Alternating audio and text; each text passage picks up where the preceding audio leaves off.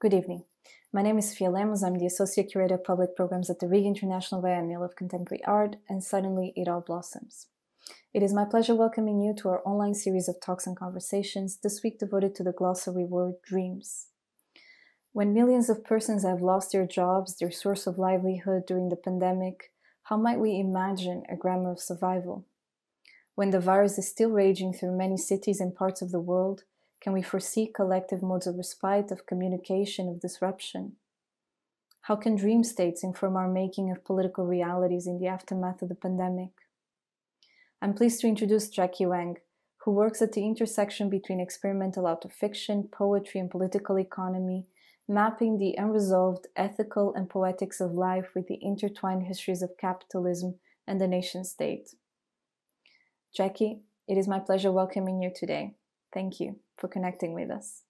So this is Oceanic Feeling and Communist Affect. Between 1923 and 1936, the French mystic Romain Rolland exchanged 20 letters with Sigmund Freud, inspired by his exchanges with Rolland. Freud elaborated the concept of oceanic feeling in his 1930 work, Civilization and Its Discontents.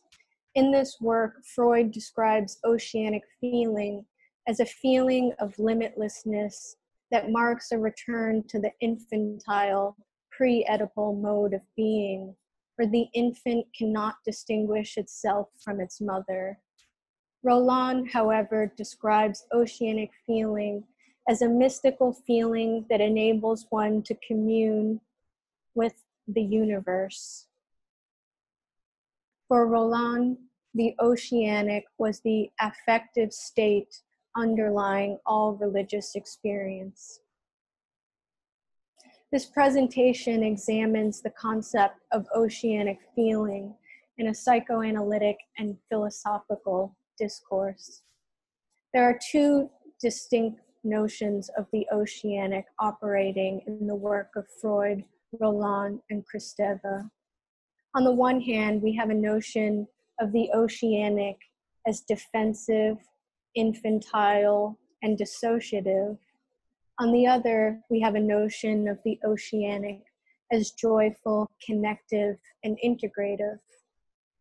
I will take up the latter form for the purpose of elaborating a project of communist affect.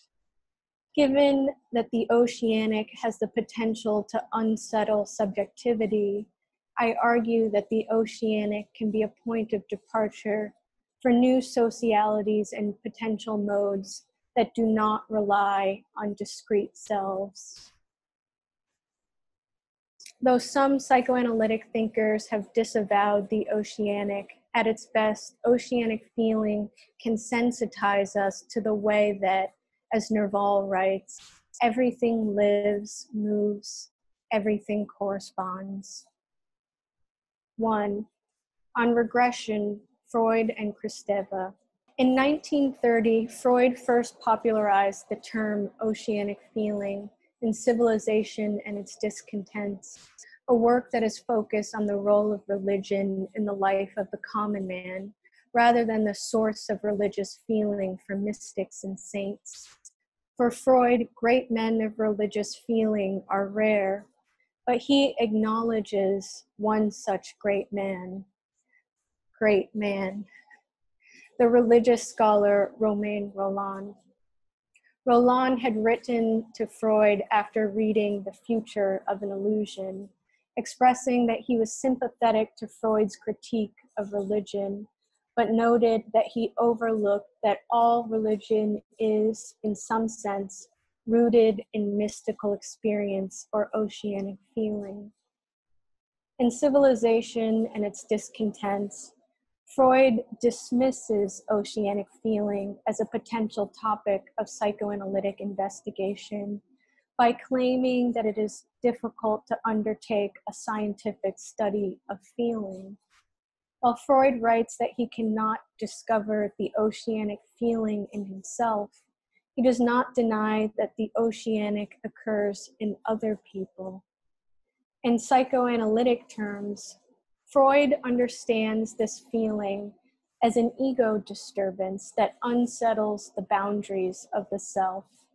When the ego is functioning properly, it produces a solid sense of the self as autonomous and unitary. However, on Freud's account, oceanic feeling harkens back to the time when the infant at the breast was not able to distinguish itself from its mother or the outside world. During this stage, the ego included everything. Julia Kristeva's conceptualization of oceanic feeling is similar to Freud in that the oceanic state is considered an infantile regression.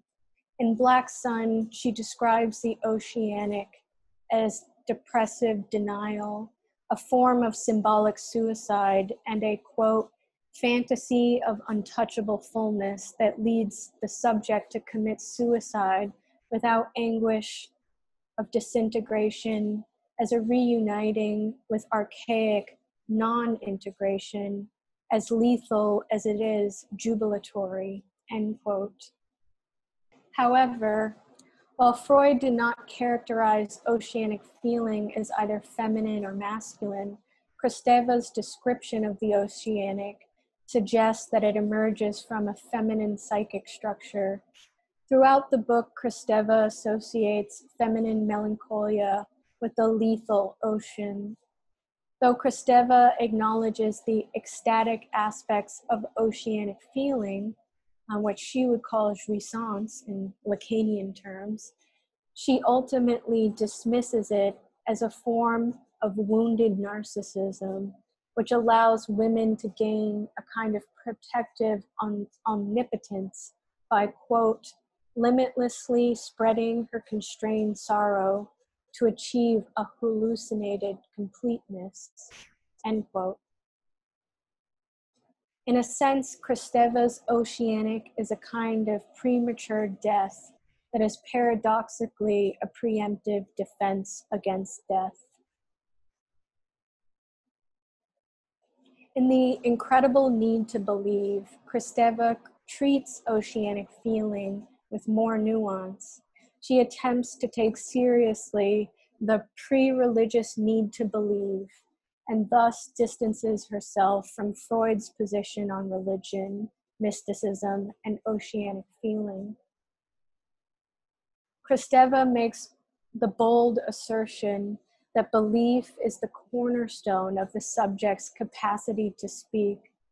Though oceanic feeling without the life raft of the loving father's signifier would obliterate the subject, the oceanic can ground the subject by affirming the possibility of knowing.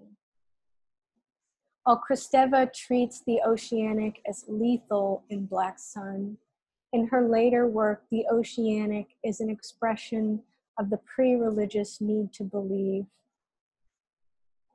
Perhaps Kristeva did not so much change her position on the oceanic as she did merely emphasize the need for the paternal function and language to regulate the destructivity of the maternal oceanic and to give meaning to what would otherwise be an unspeakable trauma.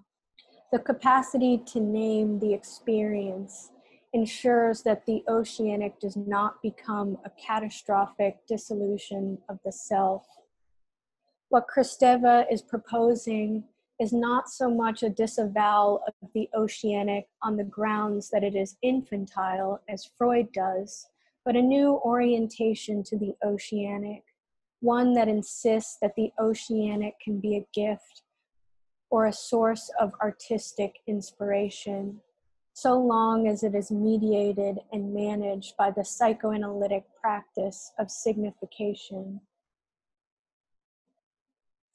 Perhaps, rather than trying to purge, disavow, avoid, or control the traumatic excitation of oceanic feeling, it makes more sense to dwell in it, to silence the repulsive dread of maternal suffocation, to inhabit the feeling, getting filled up and blissed out, knowing full well that on the other side of the experience lies an opportunity to assimilate the gift by processing and naming it.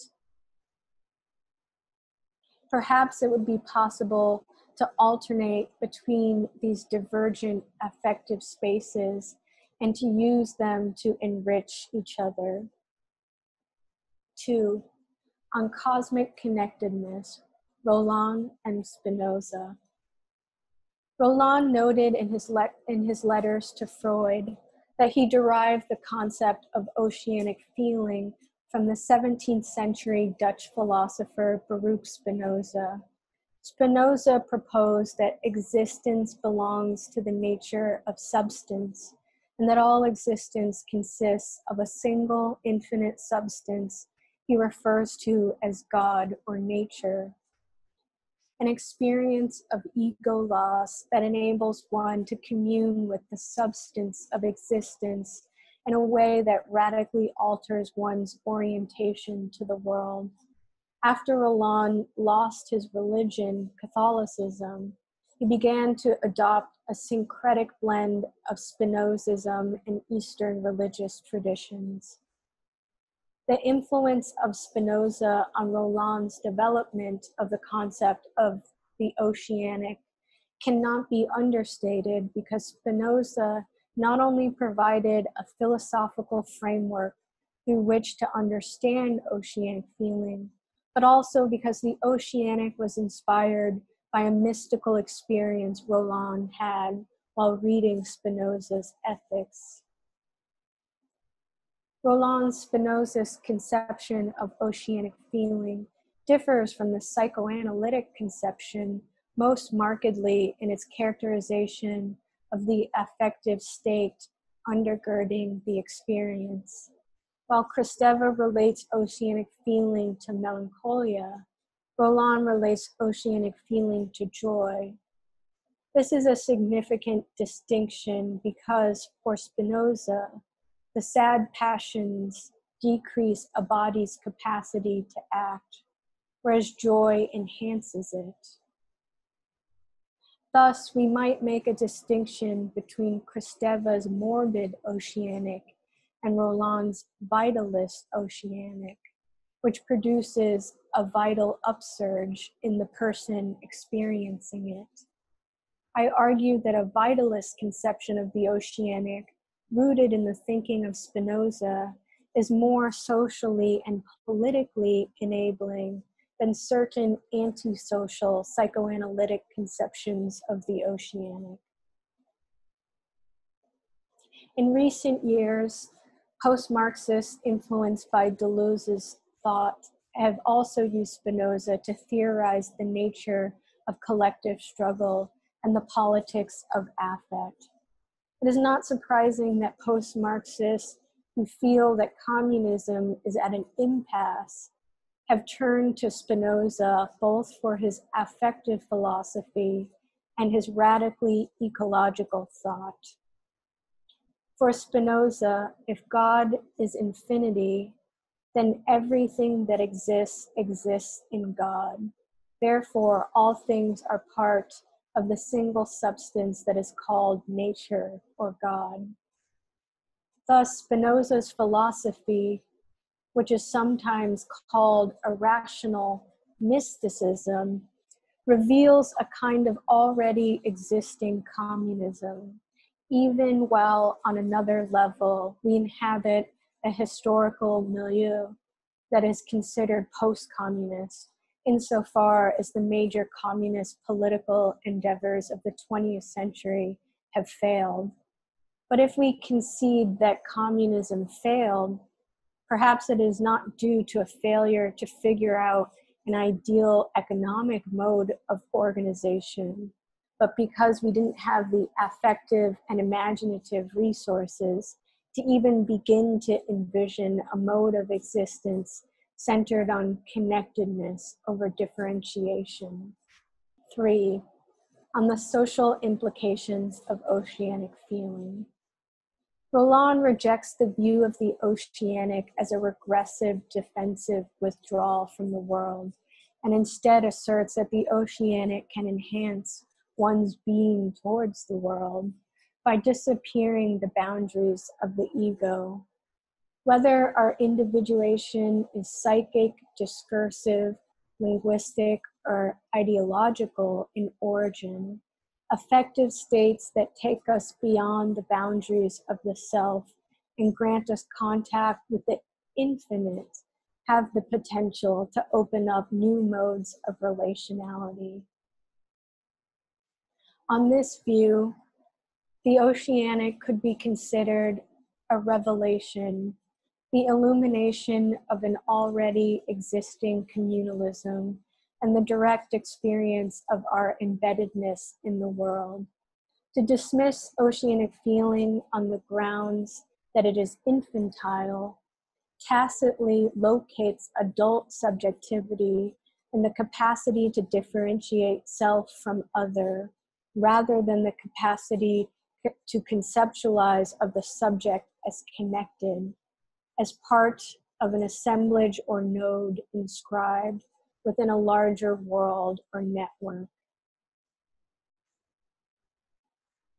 Framed this way, it becomes possible to see that the denigration of oceanic feeling by some psychoanalytic thinkers also reveals an attachment to a specific idea of the subject.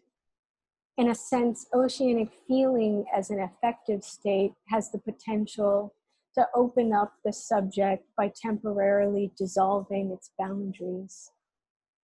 While this has implications for how we define and understand subjectivity, it also has social and political implications. What would it mean to socialize or communize oceanic feeling? Can the oceanic act as a feeling in common that serves as the experiential basis for the co-construction of new worlds?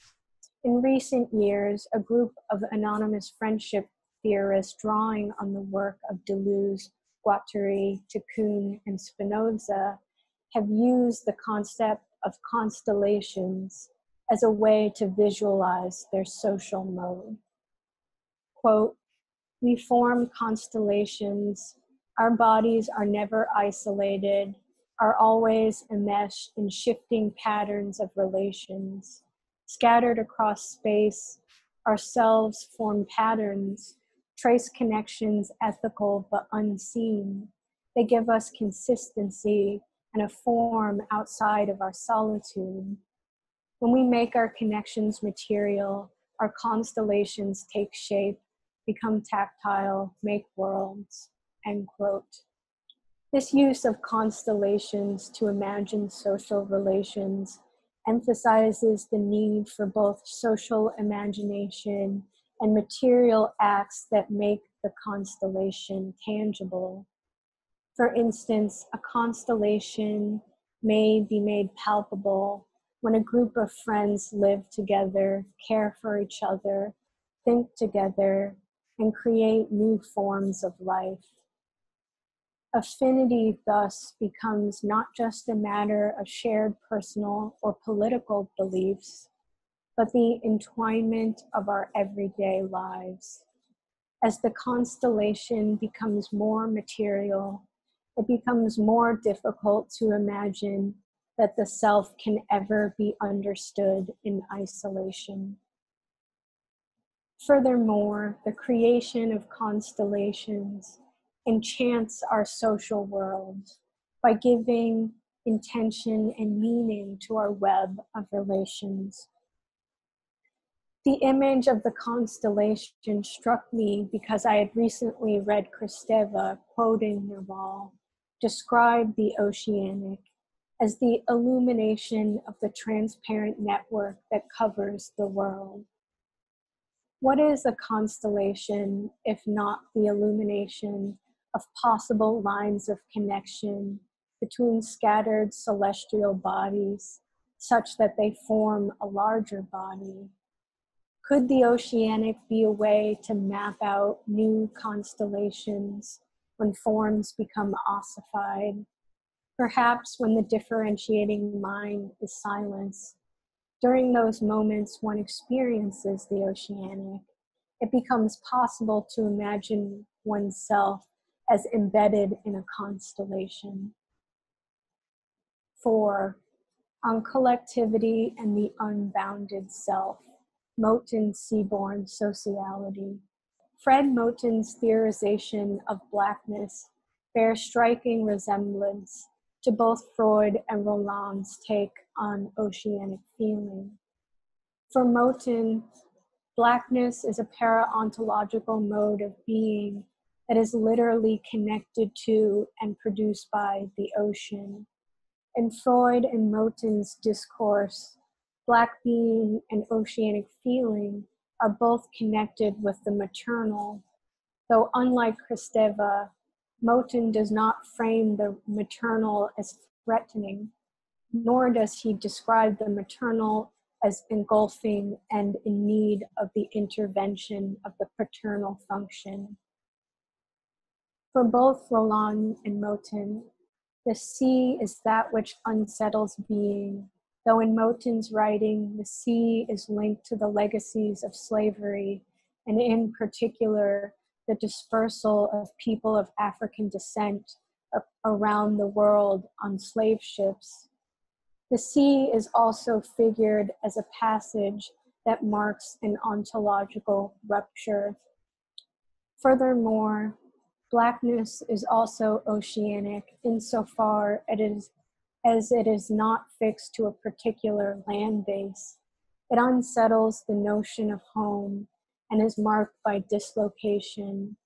Moten also argues that Blackness is an ejection from the symbolics of legitimate personhood, as it is an uncoded zone of being that exists outside the arena of social recognition. While Moten does not downplay the brutality of this imposed banishment from subjectivity, he does see it as the condition of possibility for the creation of insurgent Black social life, or what he sometimes calls undercommon sociality. When Moten writes about, quote, the wailing that accompanies entrance into and expulsion from sociality, end quote, he does so in a lyrical register that captures both the terrible and ecstatic dimensions of this violent expulsion entrance. This expulsion from human sociality and entrance into Black sociality is also constituted by the violence of the middle passage. He writes, quote, it is terrible to have come from nothing but the sea, which is nowhere, navigable only in its constant auto-dislocation. The absence of solidity seems to demand some other ceremony of hailing that will have been carried out on some more exalted frequency, end quote. Throughout Moten's work, the sea, as well as the experience of being shipped, is used to theorize the fluidity of Blackness. To be a citizen of the sea is also to be stateless. Moten writes, quote, we study our seaborne variants, sent by its prehistory into arrivance without arrival, as a poetics of lore, of abnormal articulation, where the relation between joint and flesh is the pleaded distance of a musical moment that is emphatically, palpably imperceptible and therefore exhausts description, end quote. The experience of existing in the break, of being blown, shipped, marooned, dislocated, produces an abnormal articulation because it is an experience that exhausts description. Given that these subterranean modes of being are outside the realm of social recognition, Black social life registers as nothing to those who do not understand it. The uncontainability of Blackness, like oceanic feeling, deconstructs notions of the subject as bounded. Concluding thoughts. Following Roland, I argue that the Oceanic can be a source of creative and social inspiration. Given that this presentation has dealt primarily with theoretical debates, several practical questions remain. Would it be possible to induce an oceanic experience? If not, why should we concern ourselves with an affective state that is only available to a few lucky or unlucky initiates? In response to these questions, I would argue that oceanic feeling is largely involuntary, though it might be possible to induce or cultivate oceanic experiences through meditation, rhythmic breathing, psychedelic drugs, participating in a riot, fasting, sleep deprivation, tantric sex, BDSM, chanting, emotional pain and grief, physical pain, exercise, prayer, music, experiences of collective euphoria, and any number of activities that push one to a threshold state of consciousness. Furthermore, my research on oceanic feeling suggests that it may be linked to trauma.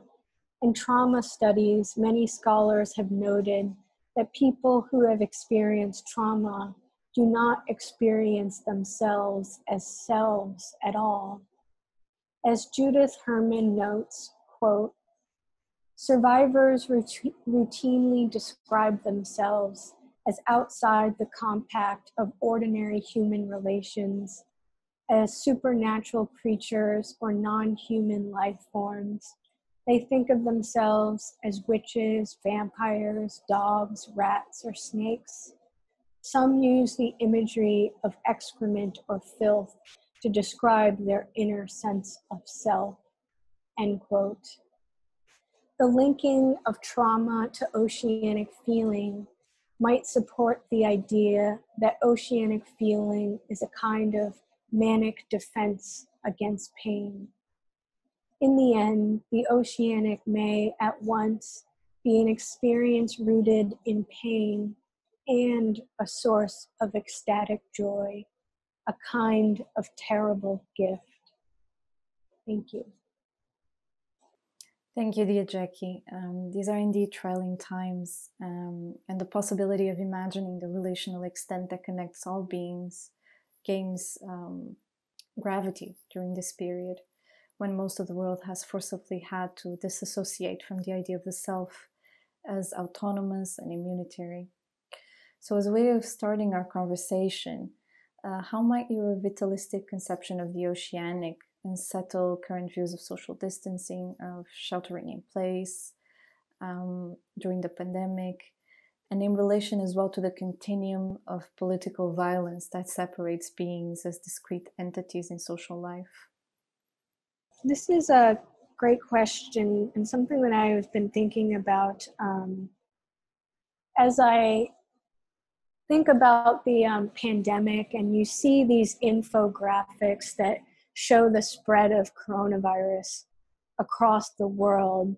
In many ways, tracking the connection between people through the spread of coronavirus creates a kind of constellation. It shows the way in which literally every person on the planet is connected to someone else. And as things started shutting down and we were, everyone was forced into quarantine, it had this kind of atomizing effect on people. And of course, I support these measures to stop the spread of coronavirus. But in some ways, the quarantine was a way of, forcing people to separate in a physical sense from other people to stop the spread. And I was thinking about this in relation to the practice of solitary confinement in prisons. All of the, memes that were circulating on the internet about people, kind of losing their minds in quarantine, and the articles about, what astronauts experience when they're in outer space and cut off from human relations, and trying to, take the advice of astronauts to figure out how to cope with this situation. I think it, for me at least, made me aware of my dependence on physical connection to people and being socially embedded in a physical sense in order to just kind of, maintain my sanity and grounding in reality. So when I think about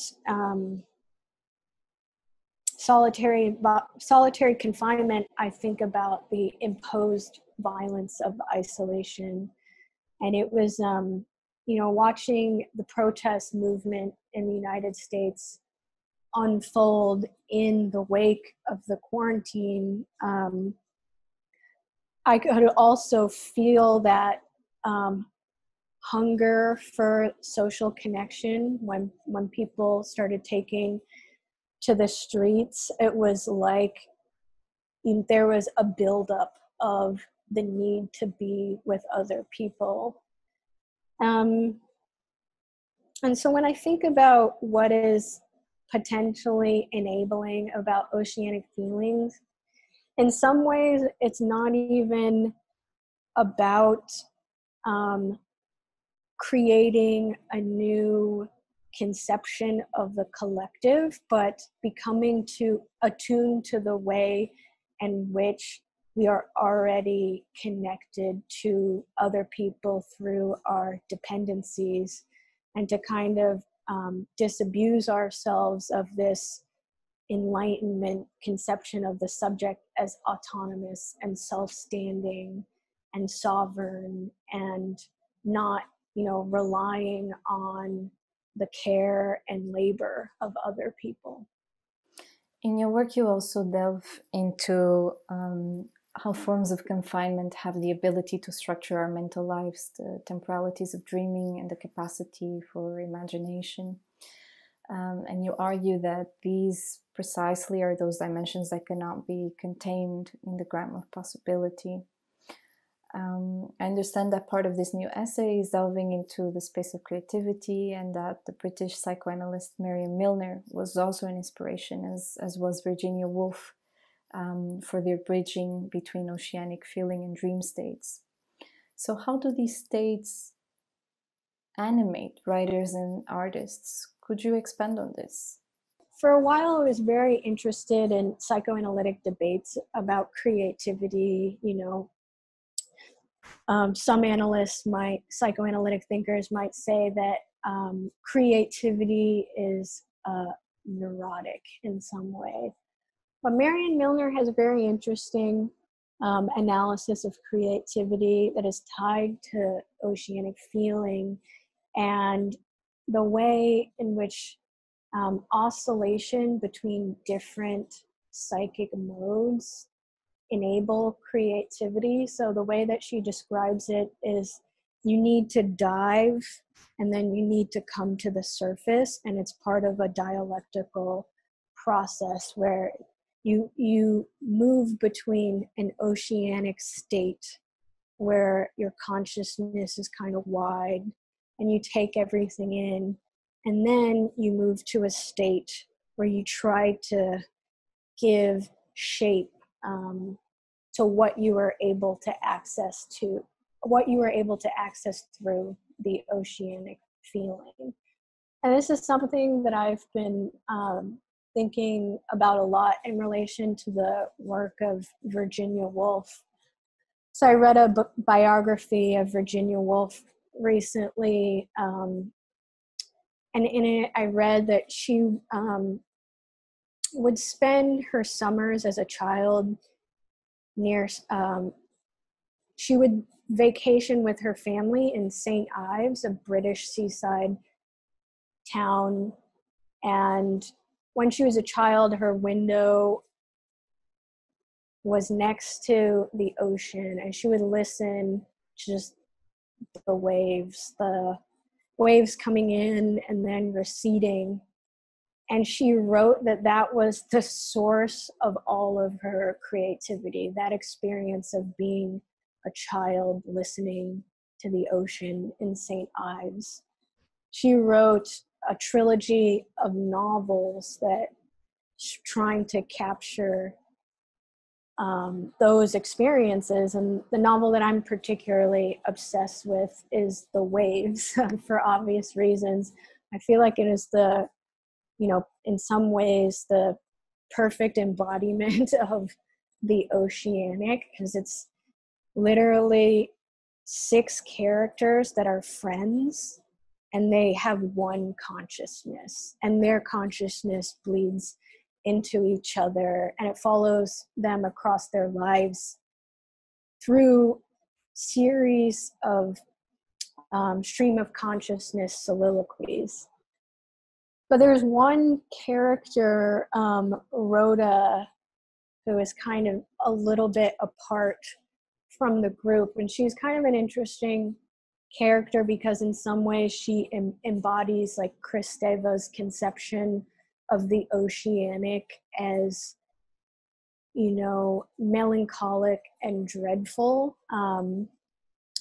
But she is described as being faceless, so she has kind of no solid sense of identity, and ultimately she commits suicide, possibly by jumping off a cliff into the ocean.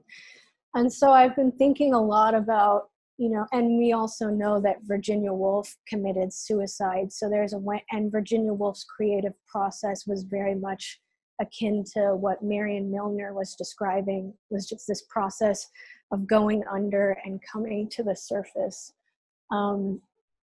But so I was thinking about also, kind of even the danger of trying to access the Oceanic, because, you can enter it and then, you can,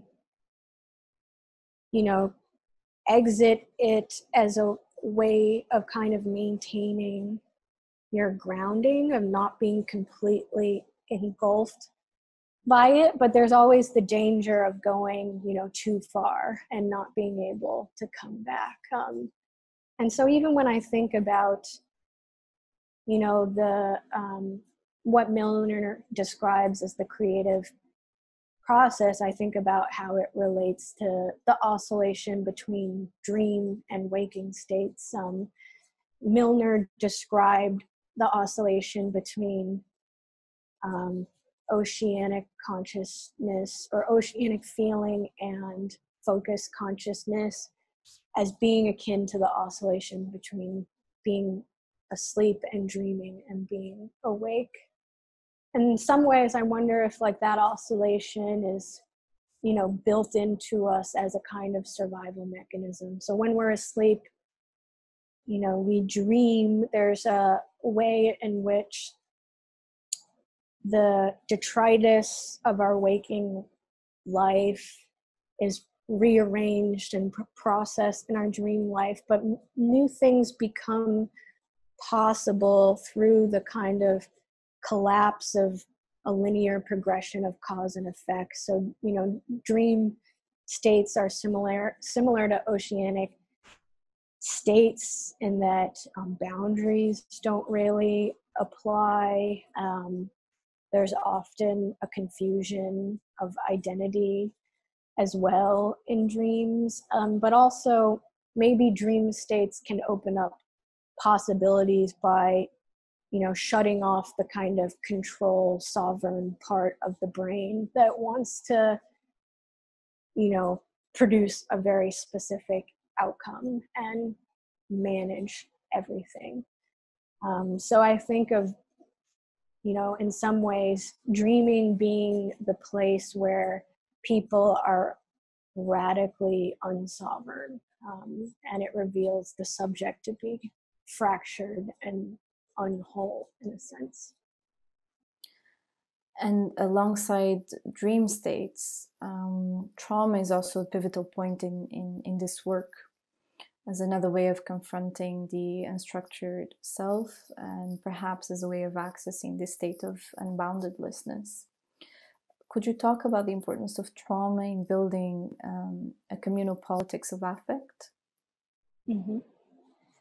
Yeah, I mean, when I talk about communist affect, I was thinking about the interests of post-Marxists in Spinoza and what they found useful about Spinoza's philosophy. So Spinoza's kind of described as, you know, anti-Hegelian, or the kind of pit against each other, because, you know, Hegel's dialectic was a negative dialectic.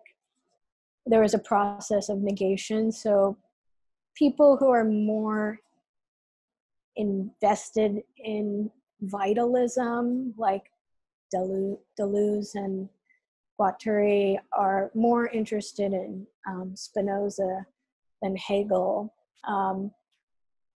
And part of what is enabling about Spinoza when viewed through a post-Marxist lens is that Spinoza's philosophy basically is about revealing the connectedness of all things, and the kind of mistake of, you know, perceiving separation or false causes in the things around you.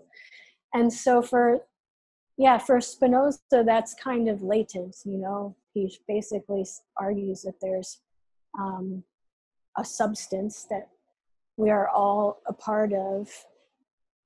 And it's interesting because sometimes it's very hard to conceptualize of, you know, existence in that way, because we experience ourselves as localized, as being, you know, we're like a particular point, and our consciousness is filtered through that location. And like I said, I don't know exactly if that is, you know, an enlightenment construct that we inherited, or even a function of the grammatical I, you know, like the speaking subject, or if it's psychological, if we perceive ourselves atomistically, because we are psychically localized. But what I really find Spinoza enabling in that it forces me to recalibrate, and I find it very useful to depersonalize things in that kind of way. And when I was thinking about maybe that effective state of experiencing the connectedness of all things being a foundation for a new kind of collectivity, I was thinking, you know, like if somehow we could access that register of existence where, you know, we understand that everything that I do over here reverberates over there, and that there's no actual separation between things, and maybe some of our ego defenses that become a problem for politics could be worked through. I don't know, it's like it's hard to operationalize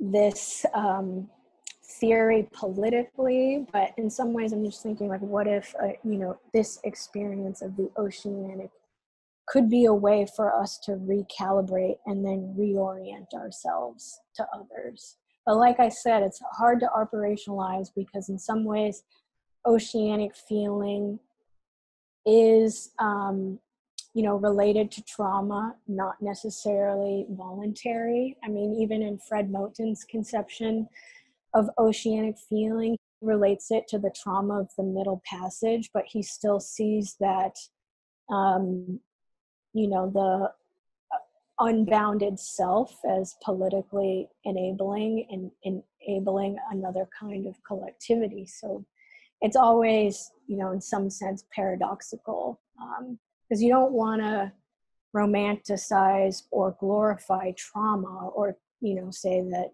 we should have more trauma so there's more oceanic feeling. But even on like a psychological level, a lot of people have described, as I said in the conclusion, oceanic feeling as a manic defense against pain. So when there's this feeling that something is unbearable, often there's like a kind of ecstatic experience that, or feeling that wells up as a way to block being overwhelmed by pain or trauma. I'm also interested in how Fred Moten borrows from quantum physics the concept of non-locality to speak about those experiences and changes of state that moves and affects bodies even when they're separated by large distances. And I'm reminded of the famous conversation between Edouard Clisson and Mantia Diawara aboard of the transatlantic liner that is documented in Diawara's film Clisson, One World in Relation, where the latter speaks of departure, and I quote, as the moment when one consents not to be a single being and attempts to be many beings at the same time.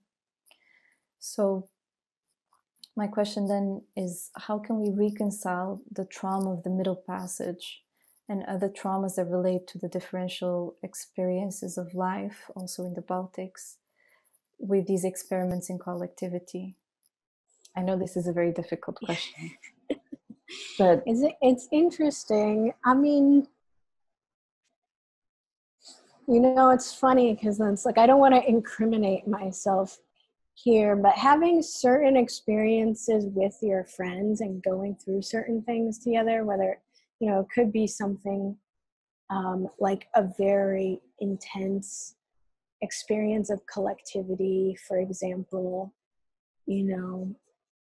protest, rioting, something like that has a very intensely binding effect, because it's a physical experience of collectivity. But even friends, I don't know, like I'm interested in psychedelic consciousness and seeing how friends can deepen their bonds through psychedelic experience with each other is very interesting, for me, and thinking about how, relationships themselves can be recalibrated through having certain threshold experiences with each other.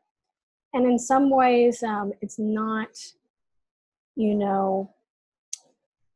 something that we should necessarily seek out. For example,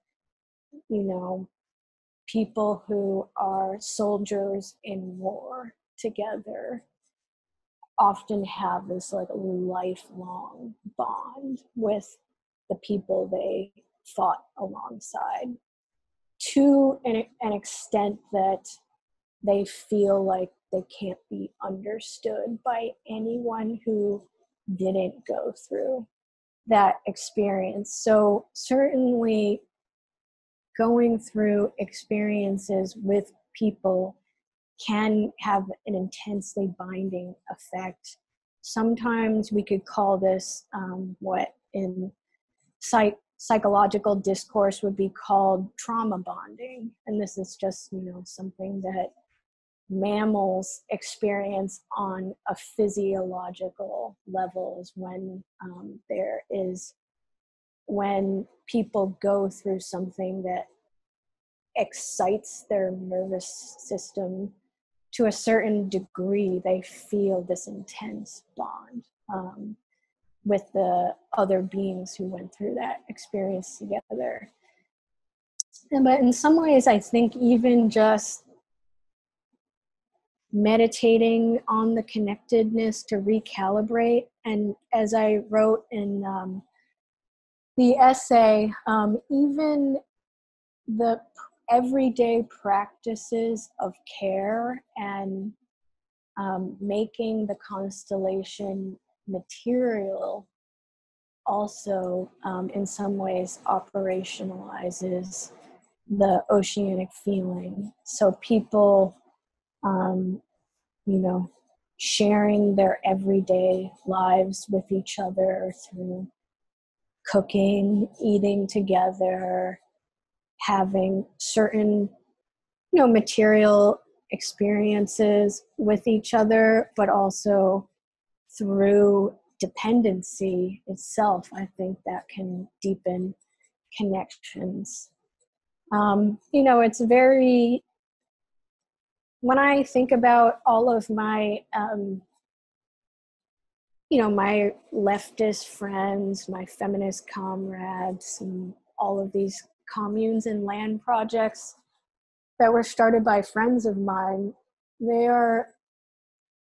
collective projects are extremely fraught. And I think that's because, we're bringing all of our traumas to our interactions with each other, and certain things that we experience could trigger certain things in ourselves in terms of our reaction to situations. So I think that thinking about trauma is a necessary part of collectivity, and something that often gets neglected in favor of thinking about the surface of what's happening in communal spaces. So thinking about, well, this drama is about this thing that is happening in the moment, and not about, all of the experiences we're bringing to these experiments in collectivity.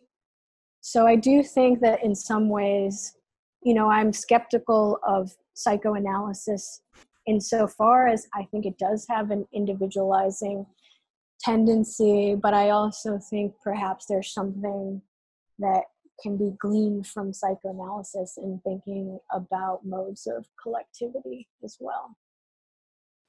Jackie, as I'm aware of time, I'd love for the opportunity to expand this presentation towards your work as a poet too.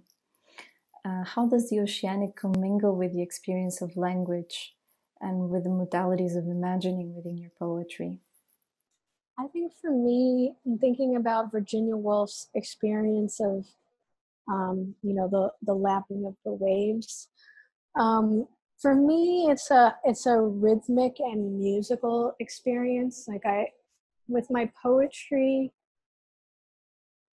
I'm never really trying to precisely describe something. I'm more interested in the rhythmic dimension of creativity, creating a certain atmosphere or mood through accessing a certain pulse. And that is definitely connected to oceanic feeling. And I feel like I have to, be able to inhabit a certain affective space in order to access, a poetic mode of thinking.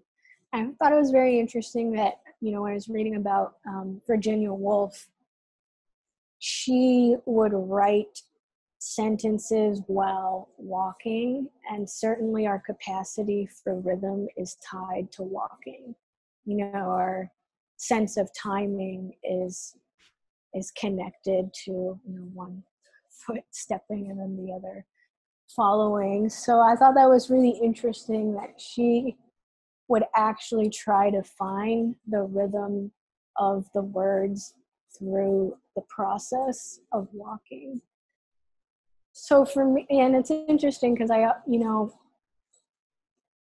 Kristeva says, what's interesting about Kristeva, she actually has a very interesting analysis of poetic language, where there's this kind of the pulse of the real that bubbles through in poetic language. And I think I very much agree with that. Like, maybe I'm a little bit skeptical of this kind of Lacanian idea that the real is completely inaccessible because everything is mediated by the signifier, which is part of what I was trying to get at in my analysis and the psychoanalysis of oceanic feeling. Because I kind of don't, I think that it's true that, you know, we are ensconced in language, but I also think that there's this like rhythmic undercurrent that we can tap in, even though we can tap into it, even though we can't live there all the time. So it's funny because as a poet, I often get asked about language, and instead I want to talk about rhythm and musicality, because for me, that is what's driving the poetry. Dear Jackie, we've come to the closure of our session, and I would very much like to thank you for your talk and for our conversation today, for leading us in thinking about how the oceanic temporally dissolves boundaries of the self, and how the already existing communalism and the embeddedness in our experience of the world can be brought about. So thank you so much. Thank you for connecting with us today.